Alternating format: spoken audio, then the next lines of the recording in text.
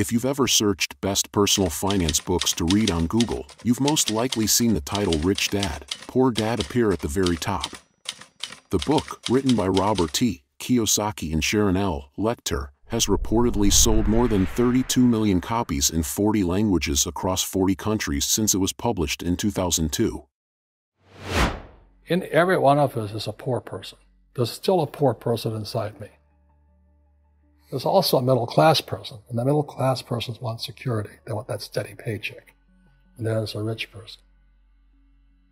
And they're all inside of us, except that it's not taught. You're taught to go to school, get a job, and get a paycheck. You're not taught how to get rich. Rich Dad, Poor Dad is an allegorical story about Robert Kioski and his two dads, and how growing up with them shaped his financial views. The poor dad is Kiyosaki's biological father, a highly educated college professor. The rich dad is Kiyosaki's best friend's father, a wealthy entrepreneur who owns dozens of businesses. Both dads offer conflicting advice on money. Poor dad mentality. Poor dad believes that one should work for money as a single salaried employee at a stable job, and that a person's wealth largely depends on their family background. He believes that the most important things you can do to financially survive, or accumulate wealth, is to read and learn from successful people.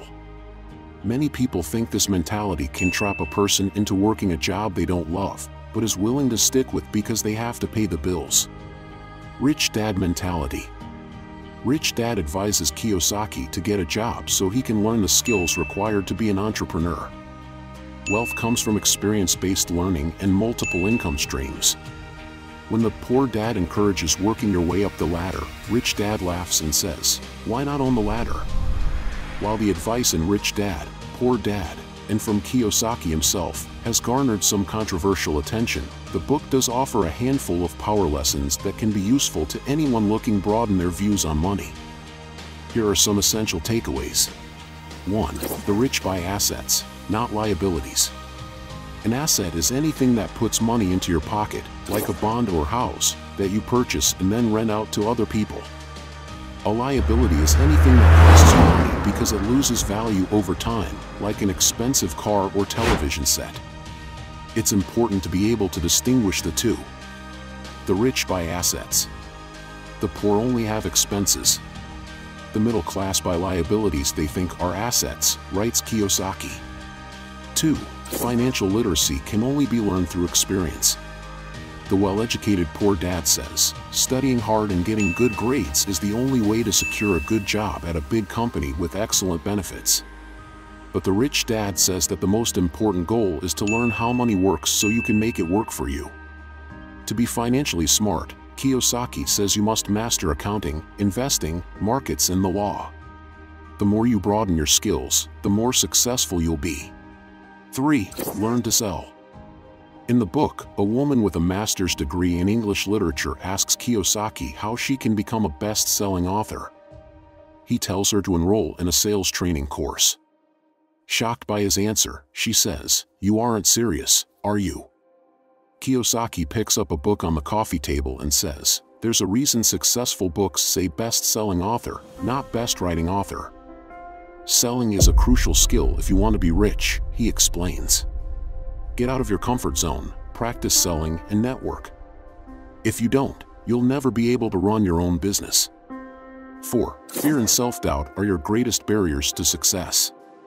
The primary difference between the rich and the poor is how they manage fear. Poor dad keeps it safe and avoids risks.